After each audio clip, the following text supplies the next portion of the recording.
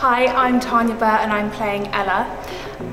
Ella's been a really fun character to kind of get to grips with, really try and get to know her and just get inside Ella basically and be her. She's quite a troubled character, which you wouldn't realise at first because she's so confident, hence the name of the play. She is a girl who uses her sexuality unashamedly, and she really puts her values on money and fame and decides that she hates her life and wants to get out of there. Instead of trying to make her life better where it is right now, she's decided she wants to just up and leave everybody in her life.